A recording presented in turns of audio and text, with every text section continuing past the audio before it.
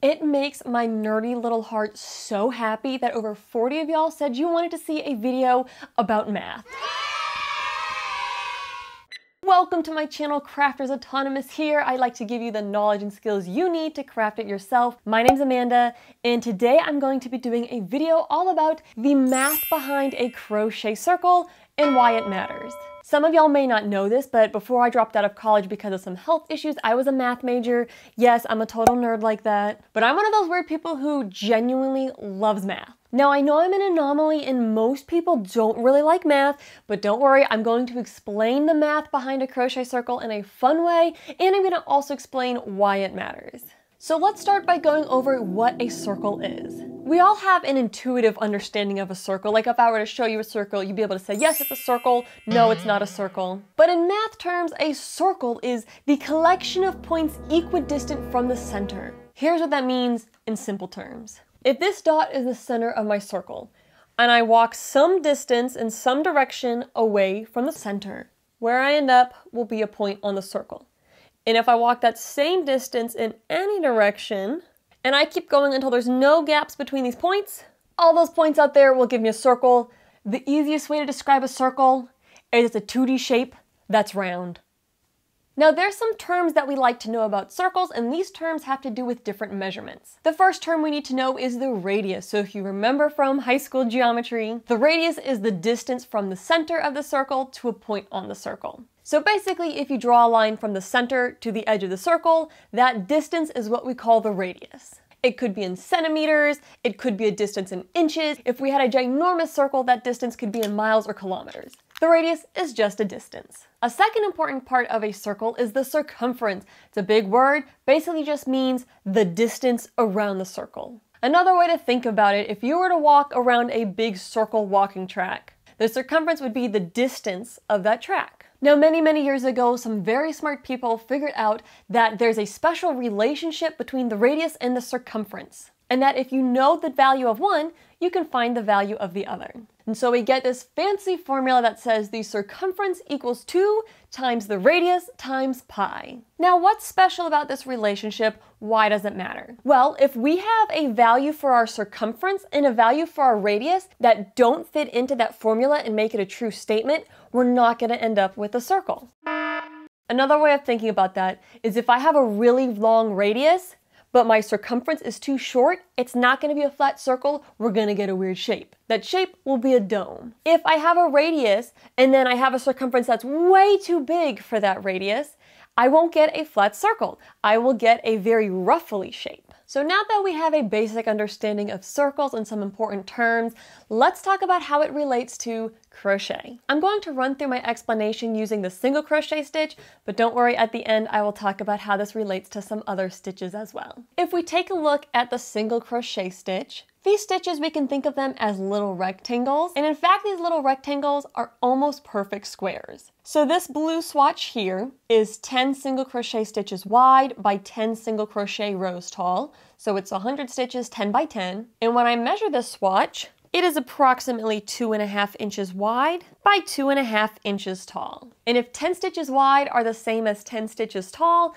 that means that each stitch is approximately a square. You'll notice it's slightly wider than it is tall. That'll be important later, but for now we're going to think of the single crochet stitch as a square. Of course, when we work in the round, it looks a little bit different than squares. We've got single crochet stitches here in the circle, but the stitches take on a little bit more of a wedge or triangle shape than a square. And that's because crochet is a fabric essentially, and fabric has some flexibility. So if we pretend this swatch is a single crochet stitch, when we work in the round, what happens is the base of the stitches get bunched together. So think about working your stitches into a magic ring. After you work your stitches into the magic ring, what do? We cinch the magic ring tight, and that takes the bases of the stitches and squishes them down together. So when we work single crochet stitches in the round, they kind of make more of a triangle shape than an actual square shape. But here's what's important. The width of the top of the stitch and the height of the stitch doesn't change. So the only thing that changes in the shape and measurement is the bottom just gets squished down. So if we think about single crochet stitches worked in the round, let's say we just have one round of single crochet stitches. Well, that means that the radius is going to be the height of the stitch, and then the circumference will be the width of however many stitches we put into our circle. If we look at this circle here, I've worked 4 rounds, but we can think of the circumference as adding up the width of the tops of the stitches. So the circumference will be the total width of all the tops of the stitches. I'm on round 4, which has 24 stitches, so I would have 24 times the width of each stitch to get my circumference in this case. So that begs the question, how many single crochet stitches should we work to make a circle? Now, you've probably noticed most things worked in the round call for 6 single crochet stitches. Here's why. If we look at our formula for the circumference of a circle, it's the circumference equals 2 times pi times the radius. Now, pi is a very long number. In fact, it's what we call an irrational number that never ends. It's 3.1415926535897932384626433. I used to know it out to over 100 digits, but anyways, that number goes on for forever and ever. For simplicity's sake, let's just say that pi equals 3. So then if we look at our formula, circumference equals 2 times pi times the radius, if we plug in the value of 3 for pi, we get the circumference equals 2 times 3 times the radius, and 2 times 3 is 6, so we can think of the circumference of a circle as 6 times the radius. Yes, this is approximate. We're going through a big idea first, and then I'll talk through the technicalities, so just bear with me. So if the radius of our crochet circle is the height of our single crochet stitch, then the circumference would be 6 times the height of a single crochet stitch. But we know that the height of a single crochet stitch is about the same as the width of a single crochet stitch. That means to get a circumference of a flat circle, we need 6 times the width of a single crochet stitch. Another way to think about that is we need to work 6 single crochet into the round. The circumference of round 1 to make it a flat circle needs to be 6 times the radius. The radius is pretty much the same as the width of the stitch, so 6 times the width of the top of the stitch means we need to work 6 single crochet stitches into round 1. Pretty cool, right? Hopefully I didn't totally lose everyone there. Hopefully we're all kind of tracking a little bit. And don't worry, if you don't totally follow, I'm going to explain at the end why this actually matters. So even if you don't totally understand the math, I'll give you the takeaway of what's actually going to help you. So that's round 1 of working single crochet, but what about when we want to work round 2, round 3, round 4, and keep getting bigger and bigger? If we want to make a circle that stays flat, our circumference and our radius need to always work in the formula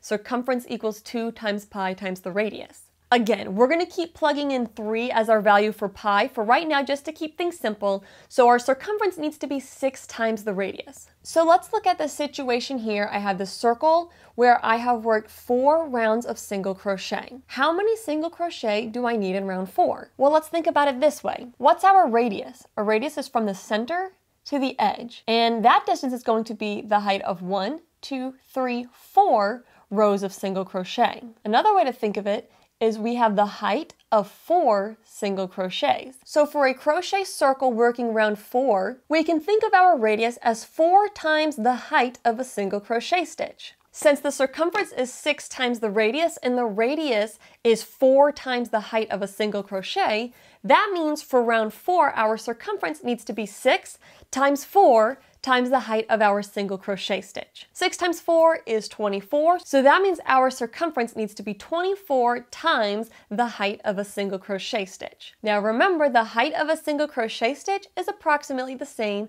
as the width of a single crochet stitch. So that means our circumference needs to be 24 times the width of one single crochet, which means we need 24 single crochet stitches. Guess how many stitches I worked for round 4?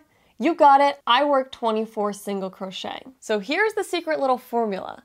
Because of the math of a circle, every round we work in a single crochet, we need to add an additional 6 stitches. So to go from round 1 to round 2, at round 2, our radius is going to be 2 times the height of a single crochet stitch. That means our circumference needs to be 6 times 2 times the height of a single crochet stitch. Another way of saying that is our circumference needs to be 12 times the height of a crochet stitch. Well, we know that the height of our crochet stitch is roughly the same as the width of the top of our crochet stitch, so our circumference needs to be 12 times the width of our crochet stitch, which means we need to work 12 single crochet stitches to get a circumference that is going to work for the circle and make it lay flat. So to go from round 1 to round 2, we added 6 stitches.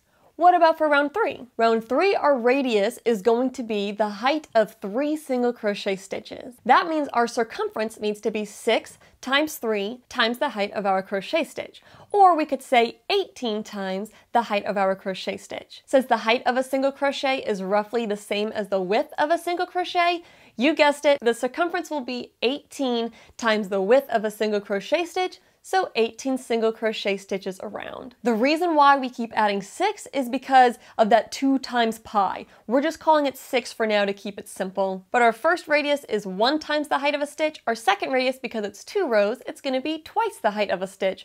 Third row, because it's 3 rounds, it's 3 stitches tall, so our radius is 3 times the height of a single crochet. And the height of a single crochet is roughly the width of a single crochet. Now that explanation is probably satisfactory for most of you, but some of y'all like me, if you're very rigorous about math, which math is a very precise and rigorous endeavor, you're probably sitting there going, yeah, but pi isn't just 3. Pi is 3.1415926535575, blah, blah, blah. A little amount like 0.14, if we do it a whole bunch of times, it's going to add up and it's going to make a difference. So why does it work doing just 6 if pi is a little bit bigger than 3? Here's the reason why. First of all, crochet is a fabric, meaning it has some stretch and give. So it has the ability to kind of stretch and adapt and be a little bit forgiving if our measurements aren't exactly exact. The second thing is, remember how I said the width of a single crochet tends to be just slightly bigger than the height of a single crochet? Well, that extra little bit of width than the height makes up for that 0.1415, etc. A way to think about it is almost like we have 2 rounding errors that perfectly cancel each other out. Now, with all that said, here is the big takeaway. You might find that as you are crocheting circles and single crochet stitches, you are working 6 single crochet around, then 12, then 18, and each round you're adding 6 single crochet stitches, but your circles are not turning out flat circles. Based on the math, here's why that could be happening and how to fix it as well. If your single crochet stitch isn't the proper amount wider than it is tall, we're going to run into rounding errors with that 0.14159, and it's going to either create a dome or a ruffle. The way to fix this is simply changing your hook size. If you regularly struggle with this, here's what I would do. When you start your next project, first make a 10 single crochet by 10 rows little test swatch using the hook and yarn that you plan to use for your project. Then measure the width and the height of the swatch you made. If your 10 by 10 swatch turns out taller than it is wide, that means your circumference is going to be too narrow, and instead of being a flat circle, your circumference is going to be too small and it's going to create a dome shape. This means your hook is too small. You need to try using a larger hook size. If you make your 10 by 10 single crochet swatch and find out that it is way wider than it is tall, that means your circumference is going to be too big for your radius, and instead of creating a flat circle when you work 6 single crochet, it's gonna be roughly along the edge. This means your hook size is too big and you need to go to a smaller hook size. The goal is to end up with something like this little swatch here that I made in blue, where it is approximately the same width as it is the same height when I work 10 stitches by 10 rows, but my width is just ever so slightly bigger than my height. So if you don't care about the math at all, or you didn't understand the math at all, that is totally okay. Here is what you need to know to fix your circles. If working 6 does not work out, you need to change your hook size. If you're getting a dome, go with a bigger hook size. If you're getting a ruffle where it's too much fabric at the edge, you need to go with a smaller hook size. I wanted to keep this video short, but math is just too exciting. I can't stop talking about it. But I'm going to try to briefly talk about how this applies to other stitches like the double crochet and the half double crochet. The double crochet is approximately 2 times as tall as it is wide. So when we work our first round of double crochet, we can think of the radius as the height of a double crochet stitch. Again, using 3 for pi, our circumference is going to be 6 times the radius, so it's going to be 6 times the height of a double crochet stitch. Now the height of a double crochet stitch is about twice as tall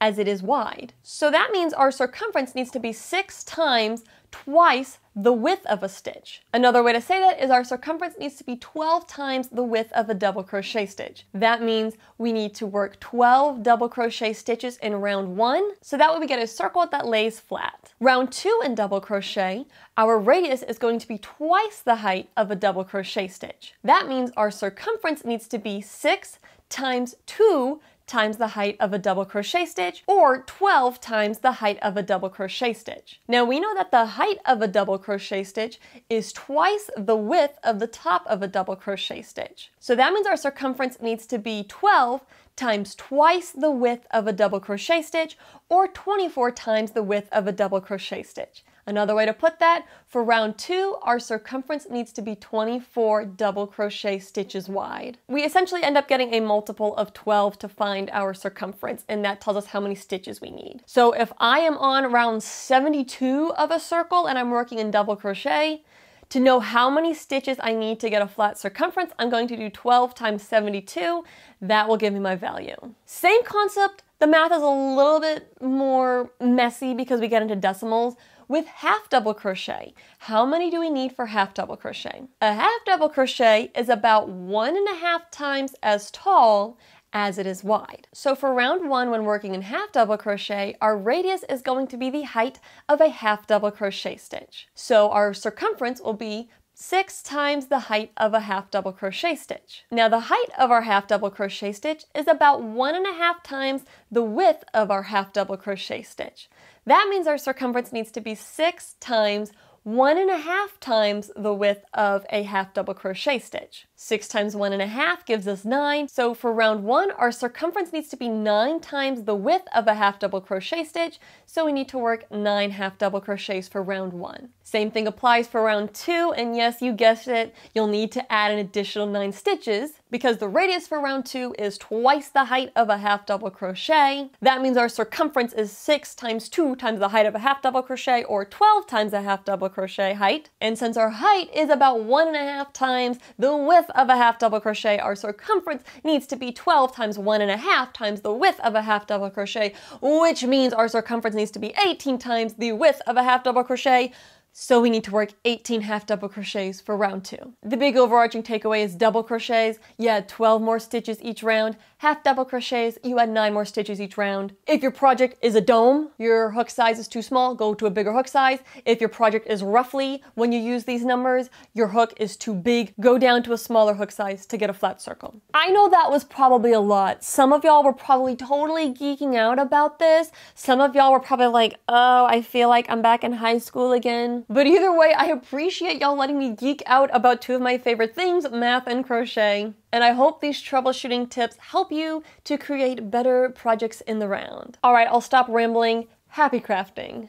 Really quick, I want to give a big thank you to all of y'all. Y'all have got my channel to 60,000 subscribers. What? I am still planning to make that 50,000 subscribers celebration video. My health has just not been cooperating. That's still in the works, but I want to say a huge thank you guys so much for continuing to support my channel. I can't wait to see where we all end up on this crazy YouTube adventure.